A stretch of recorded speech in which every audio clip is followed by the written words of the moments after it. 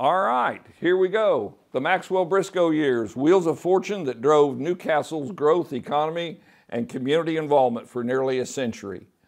I worked there 37 years. My dad worked there 40, and my grandfather worked there several years back during the Maxwell time. So I have a long history with that building there in the background that unfortunately is no longer with us. So, okay, I got to push down to go up. Okay, this is me. That's self-explanatory, as I just said. I had the fortune to work with Charlie and Bill.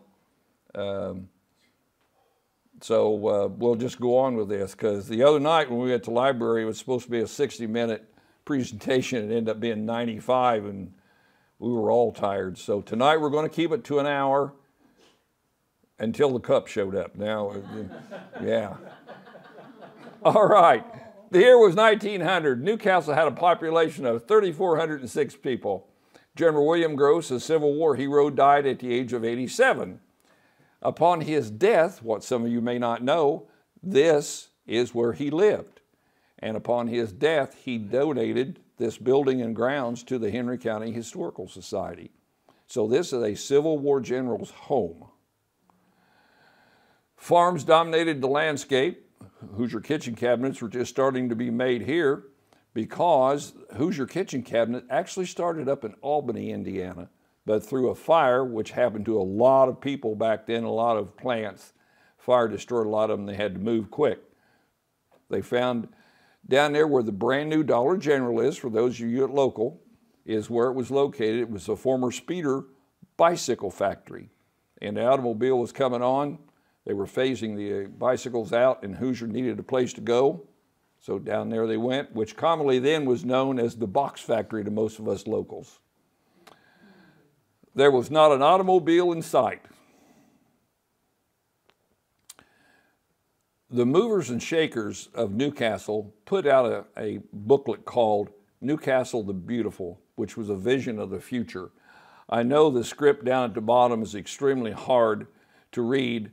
I did try to read some of it, and they were bragging about Newcastle having resources. They had plenty of water, they had plenty of free natural gas, and were luring factories into Newcastle at that point in time.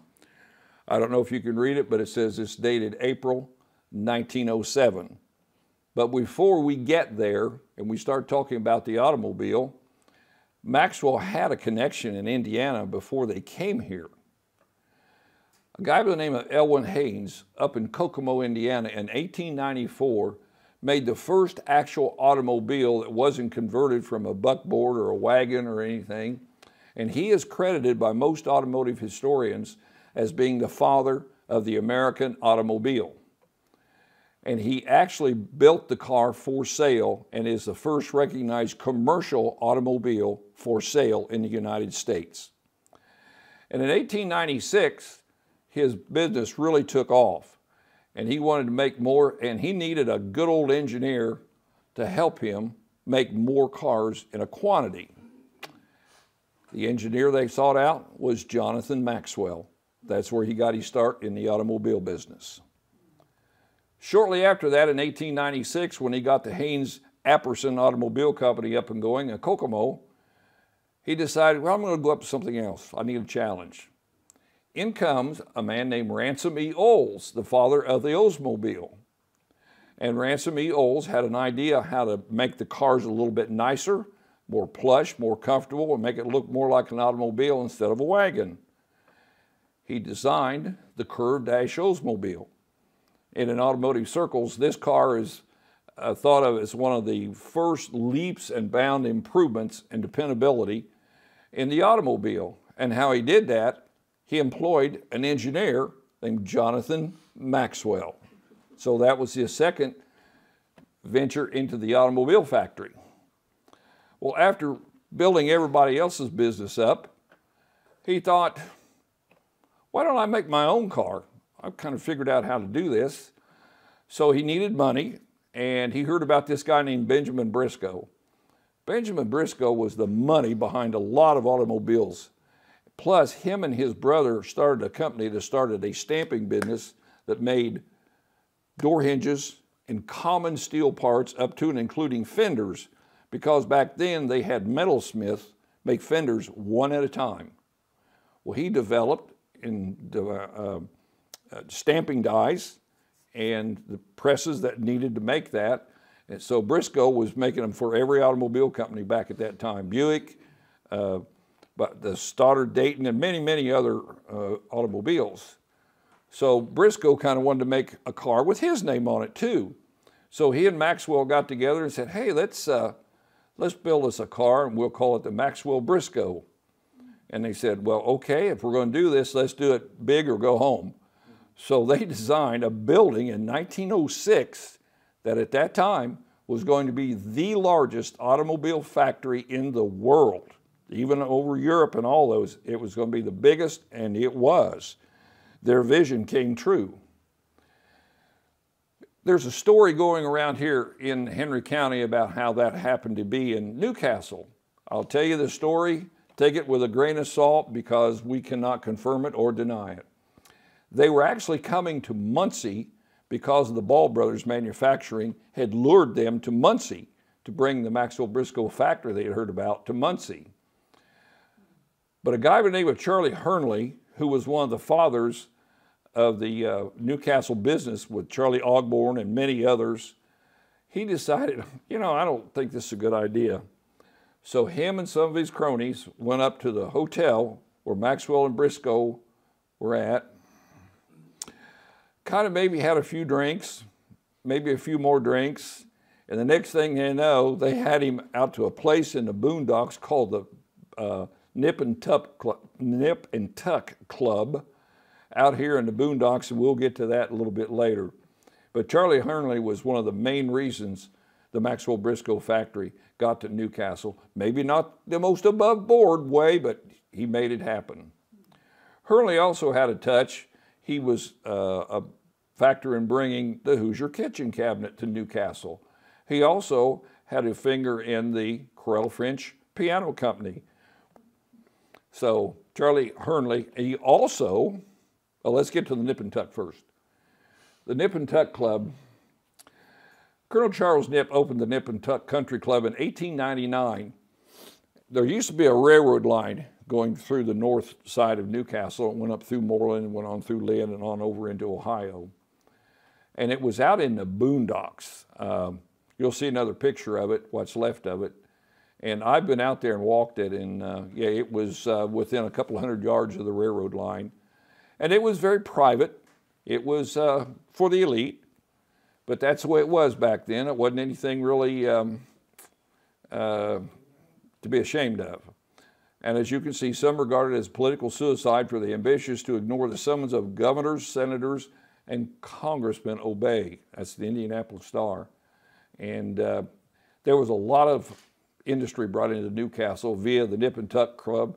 And supposedly, through legend, they had the best fried chicken in this part of the world. So with a couple of good cold beers and a fried chicken dinner, we got the Maxwell plant and many others. I went and searched the Nip and Tuck Club about 10 years ago, and it is in a heavily wooded area. You can't hardly find it in the summer, but on a warm January day, Mike Davis and I went out looking for this, and this is what we found. This is what is left of it. And it's out by Hillsboro, for the locals that knows where Hillsboro is. It's a little burg just northeast of here, just a few miles. And it was quite the place to be if you were in the elite. And here is the actual picture of Maxwell and Briscoe at the Nip and Tuck Club on that fateful day, whatever that date was. We're not sure what the date was, but that sealed the deal, a chicken dinner and some good cold beer and friendship at the Nip and Tuck Club. Here you'll see some of the forefathers that were the real movers and shakers. There's Charlie Hernley, Jennings of Jennings Lumber Company, Boyd, Jesse French, piano company I just mentioned, McIntyre, L.A. Jennings, more lumber guys, Walter Chambers, the newspaper magnate, Cicero Bailey, finance, William Elliott, Goodwin, and William C. Bond. and others. And then came the great day. This photo, taken June 22nd, 1907, shows one of the most exciting days in Newcastle history as U.S. Vice President Charles Fairbanks came to help dedicate the Maxwell-Briscoe Automobile Company, regarded then as the largest facility of its kind in the nation. It was remembered as the day they planted an automobile factory next to 2,500 farms. And for those of you that might not know where it is, it's right down 14th Street here, not quite a couple of miles, and that was a big, huge deal, not only because the factory was the biggest at that time, but you can see how many people showed up, and the factory wasn't even complete yet. When the factory was completed, now this says 1907, and I just now noticed that is not correct. The building is only 2 stories at that time. And I think 1907 they started, which we'll see here a little bit later, that they put the 3rd story on it late in 1907. But before the building was even finished, they were making automobiles in the lower floors and pumping them out as fast as they could. There's the vice president. To get a vice president in a little burg like Newcastle must have been a great thing. Today, even most, whatever that word is, expectations of those interested in development of the Maxwell-Briscoe enterprise at Newcastle have been fulfilled. Not only is this facility the largest in the state, but it's considered to be the largest automobile factory in the United States and still growing. Among representatives of the American automobile industry, the Maxwell-Briscoe Motor Company stands as a leader. Its Newcastle factory was an object lesson in well-directed and systematic effort, and there is no doubt that its product, the Maxwell car, will continue to lead the automobile industry in the country. And it was. The Maxwell was known to be a very dependable car. And down at the corner of 14th and I Avenue, some of you that are in this building may know where the old Cherrywood drugstore was or where the Porthole restaurant was. Well, that's where this picture was taken, right there on that corner looking north back towards town.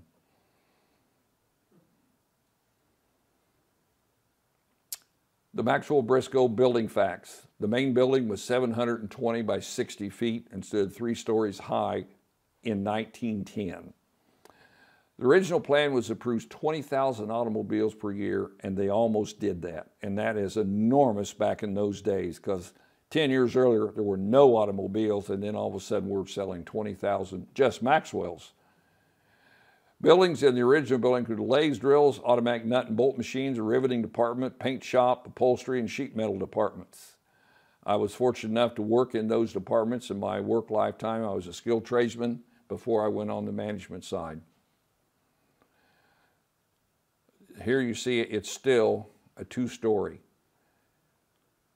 And here in 1909, we start the floor construction of the 3rd floor. It was set up in a mass production assembly line. The body work was done in the 3rd floor, and about where the central part of the building is, Charlie, Bill, where the old circle entrance, that's where the bodies come down and join the frame on the 2nd floor. So this is a real nice picture. I happened to stumble across this on the internet. I'd never seen that picture. Maxwell is also not only a dependable car, but it's a pretty fast car. The engines were very fast. And locally, we used to have a huge fairgrounds out on the northeast side of town, out at 31st and Brown Road. And it had a 1-mile dirt track. They raced horses. And earlier in the late 1890s up to 1900, they were big bicycle races with the big front wheel, the speeders. And then the automobile racing came about. Because I've been told for many years, because I'm a car guy and I've played with race cars all my life, people said, when was the first automobile race? It was when the second automobile was built. That's when the first race was. So here you see Mr. Tommy Costello. He was an engineer for Maxwell, and there he's testing a factory race car, probably getting ready for the 1911 Indianapolis 500, which Maxwell had cars in the 1911, 12, 13, and 14 Indianapolis 500. And they were driven by notable, like Barney Oldfield, who back then, he was the A.J. Foyt of his day. And a guy by the name of John Peed, whose father was one of the movers and shakers in Newcastle, also got to drive some of the Maxwell race cars. Buick would send their factory race cars down. American Standard would. Stoddard Dayton would come over. And this is where they raced before there was an Indianapolis 500. And Mr. Peed won the very first race driving a Maxwell here in Newcastle out at the fairgrounds. A visit to this immense plant is a marvel to all, and sights seen which are not dreamed about in a mere pursuit of a description of the plant. All the mechanical departments are equipped in the most modern way. The most up-to-date machinery is at hand for the express purpose of turning out parts of automobiles that exact nicety even to the thousandth of an inch, which is, you need those tolerances in your crankshaft and your connecting rods and things like that, wrist pins. Here are to be found lathes, drills, automatic nut and bolt machines which do their work human-like and need slight attention after being started. The riveting department, paint shop, upholstery and sheet metal department, etc. Employing men who are highly skilled in their respective trades. Few industries employ such a wide variety of mechanics as the automobile industry, and all receive good wages. That's debatable back then, because just to your right, you'll find an old toolbox there, and that was donated to me by a personal friend of mine I went to high school with, Steve Sexton. That was his grandfather's machinist toolbox when he worked at the Maxwell. So we're very gifted to get that tonight, and now we'll talk about the cup here in a little bit. Also, another vice president visited. He wanted to know what all the commotion was about, and James S. Sherman came to town on October the 11th, 1911. Here he's in the 1500 block Indiana Avenue, which is near our library, if you want reference to where that is, showing a huge crowd waiting for Sherman to arrive at the L.E.W. depot. And that old depot is still over there on the railroad track. Transportation, utility access, accelerated Maxwell-Briscoe growth. Very few towns had 3 interurban lines, 4 railroad lines, gas and water, real estate available like Newcastle. All these factors helped the Maxwell-Briscoe automobile factory accelerate to such an extent the economic forecasters predicted Newcastle would be a city of 100,000 people at the turn of the 20th century. Well, we fell a little shy of that, for whatever reason. Also, besides being the biggest automobile factory, they had the largest hot forging plant in the United States. And a forging, it's really difficult for me to explain in a few words, but a casting is when you have a mold and you pour liquid metal in it and that makes a part. A forging is when you have a nice strong piece of steel and you heat it to around 15 to 1800 degrees and just beat the crap out of it and form it and shape it like you would like to have your part made, which is much stronger. A casting will break under a sudden shock where a forging will not. A forging will bend, but they had to do that on the front suspension and the steering part because the roads back then were really, really bad, and if you hit a big pothole or an animal or whatever, you couldn't have something break and lose the steering. So that's why forgings came about. And the die sinking department were the people that made the dies that Bill Sorrell wore out day after day after day over on the steam hammer. And the die sinking department were highly skilled. Sometimes they're called pattern makers. And I was fortunate enough to work in this department most of my career. And these guys were super skilled and really helped develop the forging business here in Newcastle, Indiana. They were really big, heavy-duty commercial blacksmiths is what they were. Well, actually, Bill was the blacksmith. We made the dies and he bent them up. Yeah. So that's a little bit of history about the die sinking department. Well, you got to have gears because chains just didn't get it. With the roads being gravel and mud and all that, they would eventually rust and break or bind up. So they designed what they call the ring and pinion that they closed the drive shaft to keep all the mud and all the crud out of the gears, and they had to make the ring and pinion gears. Well, this was a big, big deal at the quantities that needed to build 20,000 cars a year. And these guys were top notch. I don't think they were there when we left, but there was gear cutters down in Department 84 with a machine called the Hobbs, and it made the steering boxes for the manual steering for many, many years down there. But these guys were highly skilled likewise. And here's a picture of the third floor, the final assembly. Now, the assembly here was a mass assembly, but it was different. The car did not move. In most assembly line, if you get on the internet and watch the modern ones, a guy stands here and the car comes by or the truck comes by like this.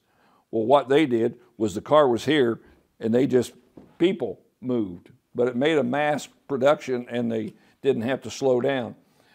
So that was the first, and is credited to Ransom E. Olds and Jonathan Maxwell that came up with the first assembly line. But Henry Ford got credit for it, but Ransom E. Olds and Jonathan Maxwell first perfected the assembly line. And here's another picture. You see the frame doesn't move, and the people did, and by the time the people got over here on the far right side, it was an assembled car and they drove it off. Maxwell made some trucks, but didn't make a lot of them. They used them obviously here in Newcastle to chase parts and things like that. And we're very fortunate that the family of Henry Edwards donated this photo to the Henry County Historical Society, their little two-cylinder. And for those of you that want to go down and look at the Maxwell, that runs, by the way, and I have driven it on several occasions in parades and stuff, and they always ask me, how fast will it go? And I say, wide open, downhill with a tailwind about 10 miles an hour. And the uphill's not much better. No, but it's fun to drive. It shakes, it rattles, it vibrates, and it's hand cranked. I know Mitch and I have had our turn cranking that thing, and we've decided that it's for a younger man to do that in the future. So, and I'll also explain that we also had a very nice man donate us a beautiful 1930 Chrysler with electric starter, so we drive it in the parades now.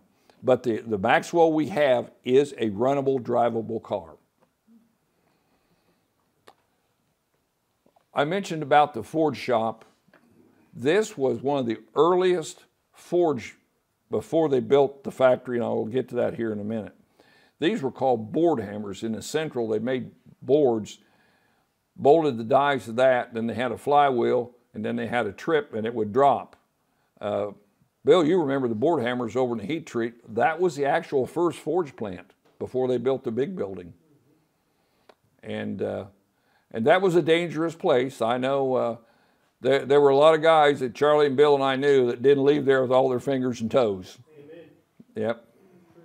Yep. It was it was dangerous, but boy was it exciting to walk down that hammer shop when all those hammers were swinging, especially when they were made, Ed Zachary and Fletcher and those guys were making the big axle dies. That was a sight to see. It's just impossible to describe that. But for those of us like Bill and Charlie, Mitch, to have seen that, Bill, you want to try to describe that? Which one? Run the hammer? Yeah. I mean, what the noise and the heat and the... The volume of the noise, people told me they'd hear it up on Broad Street. So, at one time when my dad went there in '49, there were 70 hammers. But sometime in the early '60s, they took out some of those that was closest to I Avenue and put in presses. So at the time I was there, what was it, about 21? 23. 23. Yeah. And then we had that one called Zero. Remember that one? Yes. We had 23 hammers and 0. So we had 24 actually. Yeah, one always made the rods, didn't it? They usually made rods in 12. 12, okay. All right. So there, just kind of, if you will, remember that picture there because things are going to change big time here very soon. Maxwell had a great presence in the city itself. They had a gymnasium, they had basketball, and they had a lot of sports, which we'll get into that here very soon. and they were very successful. And I know from the guys that when I hired in the 60s at the Chrysler, the guys that were retiring, one of the ways you got on at the Chrysler was to be a good athlete. You were a good baseball player, you were a good football player, and especially if you were a good pitcher, you had a lifetime job with Maxwell. It was exciting, and they were good, and you're going to see that here in a little bit too. Not only were they good in sports and dedicated, they had a heck of a band. Here on the left, you'll see Joe Newby in a new Maxwell with the Maxwell Band in 1908. And Joe Newby was one of the first automobile dealers. I believe he was the first automobile dealer here in Newcastle, and I believe he had an Oldsmobile dealership at that time. But he had all kinds of them by the time he left the business, and his family was in the automobile business here in Newcastle till about 1980, Newby Paul Motor Company. At right is the Maxwell Band ready to perform at the Indianapolis 500 on 1911. That's the very first Indianapolis 500, and they were so well recognized they were asked to come and march down the front stretch as many bands do today.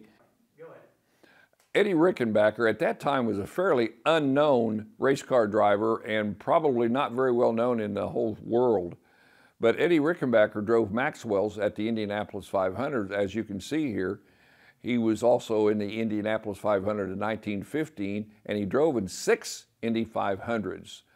1 year after this picture, he led the Prestolite team to 7 victories in 13 events, although not at the Indianapolis 500, all over the United States.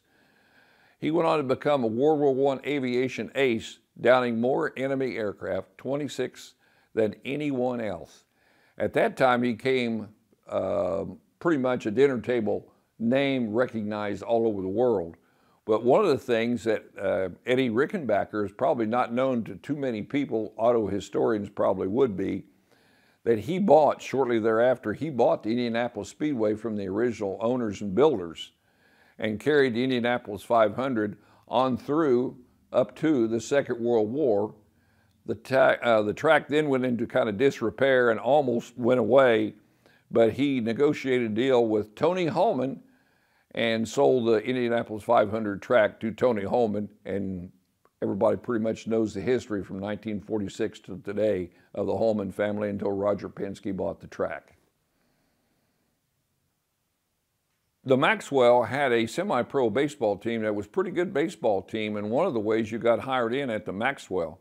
As you can see here, the Maxwell baseball diamond is located beside the factory. It opened June the 2nd, 1909, before a crowd of 1,800 people. On September the 27th, 1919, a Maxwell baseball team defeated the Major League Pittsburgh Pirates 7-6 in Newcastle. The 1919 Pittsburgh Pirates were no pushovers. They finished the Major League season that year with a 71-68 record, 4th in the 8-team league. The Maxwell team proved it was no fluke a few days later, defeating Pittsburgh again 7-3 in a game played at Anderson. And if you're wondering just where was that ball diamond located, well, for the locals that live here in Henry County, right across the street from where the Chrysler and the Maxwell plant was is the big water tower today. So if you can remember where the water tower was, if you look straight south, that is where that ball diamond was located, just about at the corner or between South 21st and 22nd Streets on I Avenue. Hard hats forever, and then one day they came out and said, you don't have to wear your hard hat anymore. That was, what, in the late 90s, Bill? Somewhere in there. Yeah. I mean, they would threaten to fire people and write them up if you didn't wear your hard hat, and then one day, oh, you don't have to wear it. So all the bandanas, safety glasses were probably saved some people's eyes. There's no doubt about that. And the gloves were very good, and the leather aprons were so hot in the summertime. They were provided, but most guys didn't wear them. Now, this is the original hammer shop. You'll see it's driven by belts up in the ceiling. A lot of the early machinery there were belt driven. They didn't have the electrical motors and for each piece of machinery like they did in my lifetime. And those belts would come off and smack people upside the head, but that wasn't a big deal. But it was common for those belts to come off. All right.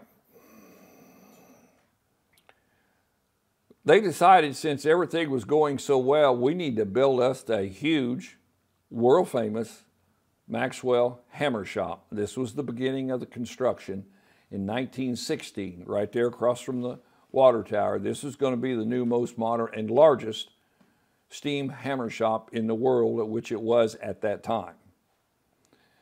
Now, this is where I was mentioning to Bill a little bit ago, for those that got to walk down through that aisle with all those hammers swinging. Loud, hot, dangerous, but fascinating to watch those guys make the big truck axles, connecting rods, steering arms, whatever. I said, you can't even come close to words to describe when this thing was running full bore. I remember some of the old timers that were retiring when I hired in would tell me that they lived up the street a few blocks, that when it was quiet at night, you knew something had happened at the Maxwell or the Chrysler. And I know there were some supervisors back then that were so good that lived within a couple of miles of the plant. And if somebody's keys were loose on their dies and had that sound, they'd get up and come in there and want to know why those keys aren't tied in that hammer. That's how good some of these guys were. Unfortunately, the Ford shop stood until 1998. And let's see, yeah. This was a sad day for me. I'd worked in that building, Bill worked in that building, many other people. This is when they blew it down. It was 1998. I was fortunate enough to be there to see it and take this picture, but there was a lump in my throat when I saw that drop, because I knew what it meant for the employment of the Newcastle plant.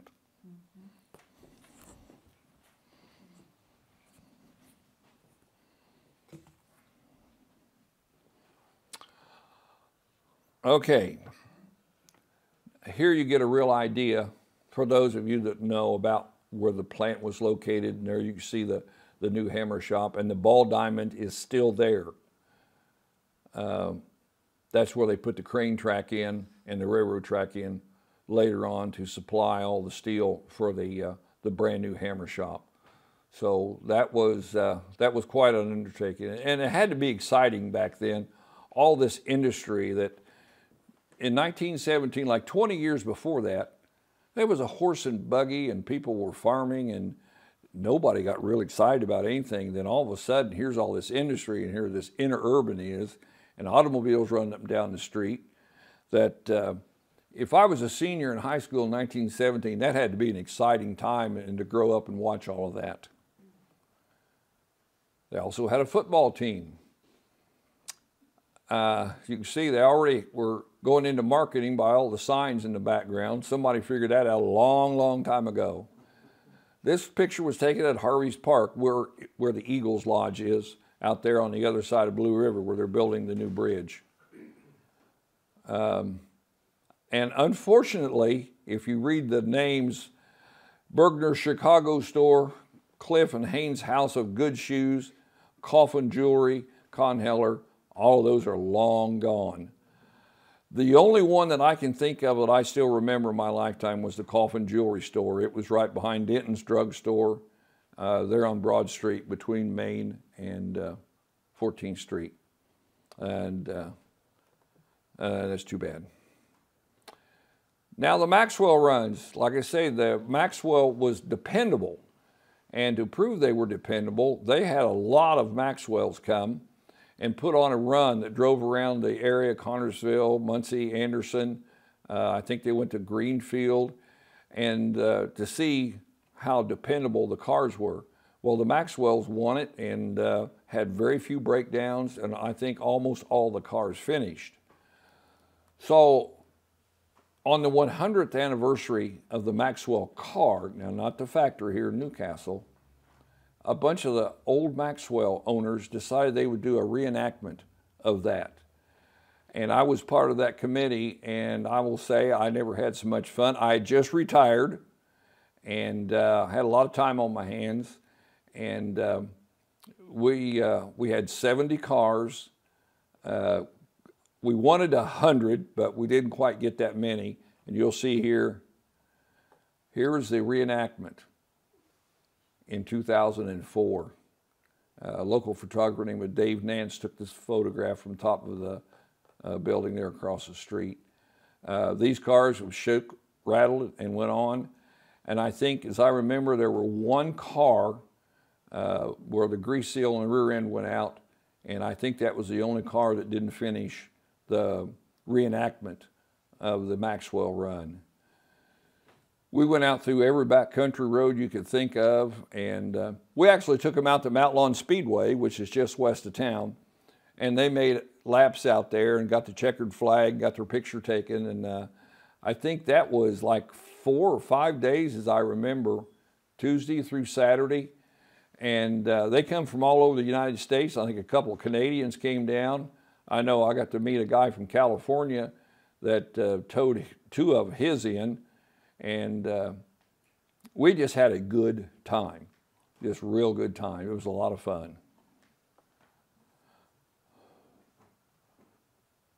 Here's the Maxwell Centennial, which we have some of those here, and we also have one of they had aprons that every car got, and we got one here that's down in the Maxwell room. They were very rare at that time, so we got one because we were the host.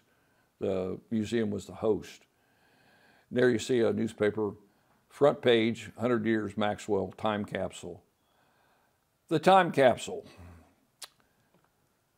We opened it and had a big celebration. It rained that day, and we were a little bit disappointed that we've got everything that was in the time capsule here, and it wasn't very much in it. We thought, since it was a big deal, you vice president's here.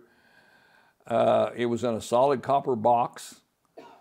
It was fabricated by the tinsmiths there in the plant, and we thought there'd be a lot of memorabilia. Well, they did put a couple of newspapers in there, but the time we opened it up and tried to get them out, they just crumbled, and yeah, it was just not very nice. But I was fortunate enough to be on that committee and be there and took a lot of the video. I think Mitch was there. You took a lot of pictures that day too. Joe Newby. As I explained earlier, the first automobile agent. Where are we at on time? We're at just over 40 minutes. Okay. In 1912, the building behind him is still standing. It's on Broad Street. It was the Chevrolet dealership for many, many years after he passed on. And then it was the cable TV building. And it's right across the street from, in today's world, what's it right across the street from? Yeah, it's kind of in a block of its own now because the buildings on both sides of it have been torn down, but it's between 11th and 12th Street on the south side, but the building is still standing. You can see there's a garage door there, but that's all been boarded up, but the building is still there. And talking about Maxwell and the community involvement, Maxwell didn't get a lot of credit because the Chrysler overshadowed him so much later in years, but initially there was a little girl from Newcastle that disappeared. And I wish that we thought about trying to show the video, but it just didn't work out with the PowerPoint. But this little girl mysteriously disappeared. She was 9 years old. She disappeared from plain sight right up on Broad Street, which is a very busy place, and the girl just vanished. So in this video, had we been able to show it, Maxwell shut down the plant and let every employee go out and comb the countryside for the little girl. And the video showed the employees pouring out the door and riding their bicycles and looking for the little girl. But unfortunately, she was never found, and the case was never solved. But boy, there are a lot of people in Newcastle would like to tell you their version of what happened to her. It's kind of a big deal. We've had several Catherine Winters programs up here, and that was probably some of the most successful we've had up here. And to this day, if you want to put a note that there's some people got new leads on the Catherine Winters, and we'll be at Stack's Restaurant at 7 o'clock tonight. You better get there early because there's going to be a lot of people there wanting to share their ideas where Catherine Winters is. Maxwell, one of the things about the quality of their automobile is every one of them was driven before it was loaded on railroad cars, because they didn't have transport cars, so everything was shipped via railroad. And right behind the plant, which would be about where M Avenue dead ends on 18th Street, is where this track was. Initially, this was identified as the Maxwell Racetrack, but that was not true. It's the Maxwell Test Track, and their racetrack was the one, as I mentioned earlier, out at 31st and Brown Road. But they had their own test track, and every car was driven and driven up on the railroad car, and that meant it was ready to ship.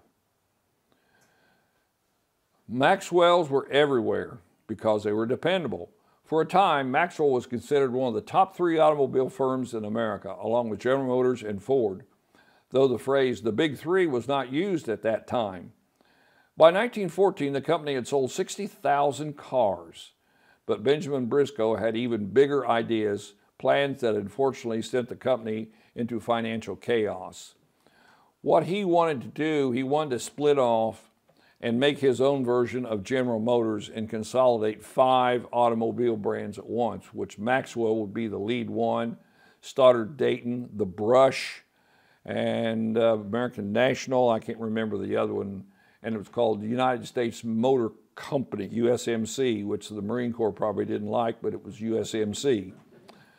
And it pretty much fizzled real quick, which eventually bankrupted Maxwell. And here's the one of the interesting things about Maxwell and Briscoe and the name on the automobile. By 1912, Jonathan Maxwell had left the company. Although it was still called the Maxwell Automobile Company, Maxwell left in 1912. Briscoe quit in 1913, and he was no longer in the company. A guy by the name of Walter Flanders took it over and survived World War I, but it just didn't happen. There was a huge depression that not many people know about in 1917, right after World War I. Everybody seems to know about the one of 29, but in 17 there was one as bad per capita back then. And Flanders carried it through pretty good. He got some financing and kept the Maxwell brand going after they dissolved the USMC and Maxwell became an entity of its own. Now here is a great story. This lady was named Alice Ramsey, and back in 1909, it was not fashionable or ladylike to drive an automobile.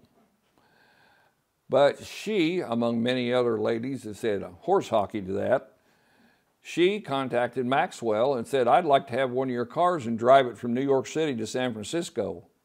And they said, "Are you out of your mind?" She said, "Nope, when do I get my car?" And they gave her 2 cars.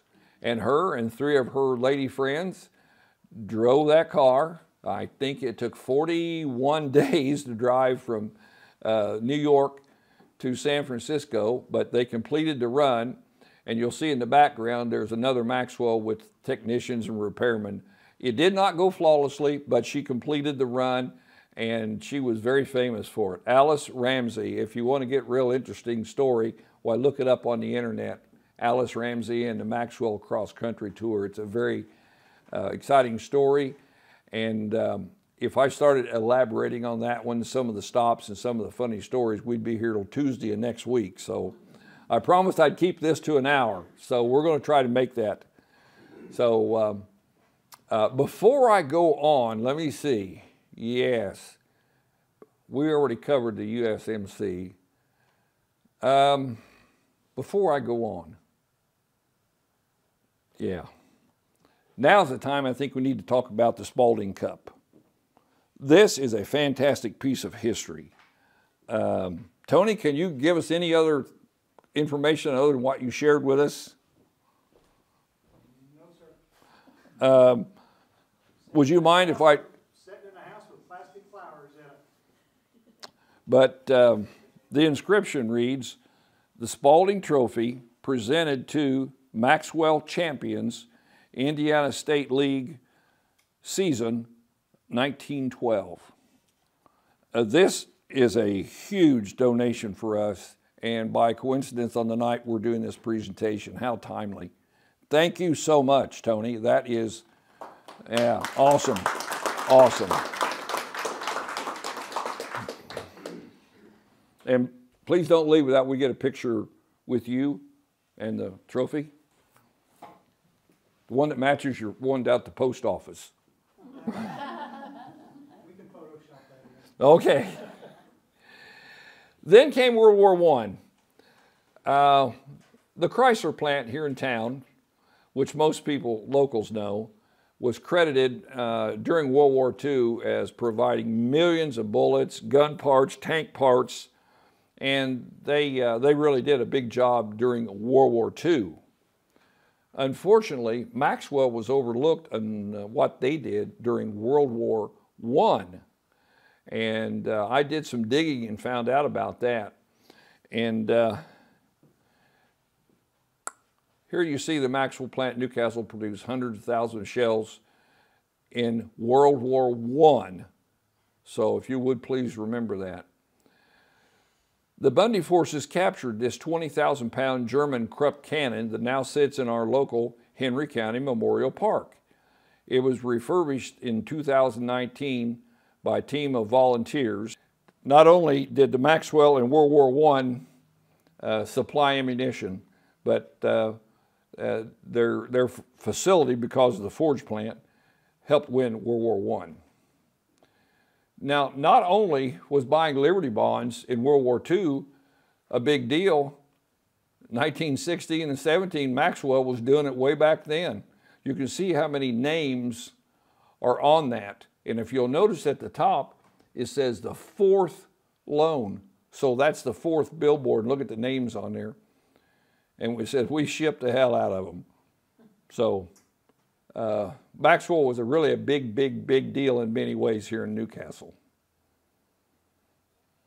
Then came hard times. Explained earlier about the USMC. And they couldn't recover from the Depression like they can today. And by the early 20s, Maxwell was in trouble. But it was still a good automobile. And at that time, a guy by the name of Walter P. Chrysler was making his own name with Buick. And he didn't like the way that Bill Durant was running General Motors, and he pretty much got fired, kind of like Lee Iacocca did with Henry Ford. So there was a definite pattern there.